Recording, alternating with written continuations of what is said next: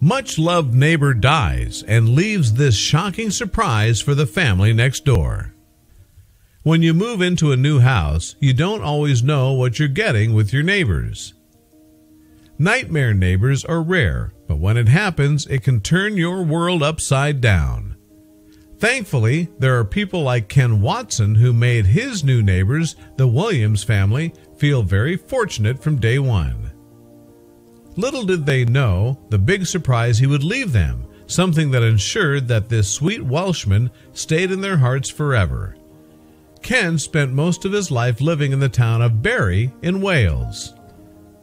The father of two had a fascinating past and was something of a daredevil, having completed several parachute jumps in the 80s and even tried wing walking, according to Sherribley.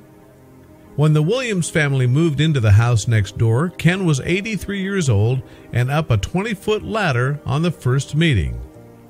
The retired commercial deep-sea diver was a delight to live next door to, but then, sadly, his wife died, and Ken became a recluse, locking himself away for days on end, the Sherribley article said.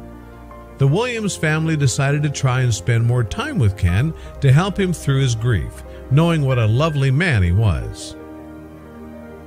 He became like another family member, and Ken was so grateful for his caring neighbors. When Carolyn and Owen Williams discovered they were pregnant, they couldn't wait to share the news with Ken.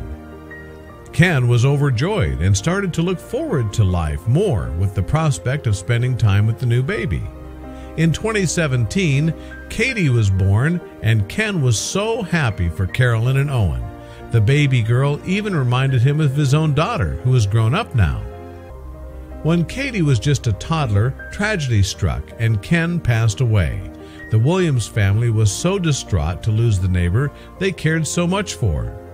A few days before Christmas, Owen Williams answered the door to Ken's daughter, holding a big sack.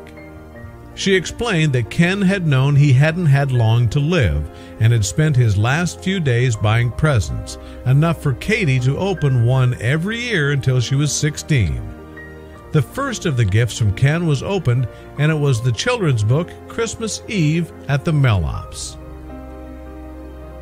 Every time Owen and Carolyn read this book with their daughter, they'll be reminded of their sweet neighbor Ken. Please share to pay tribute to all the people out there who go above and beyond to be good neighbors. The world needs more people like Ken.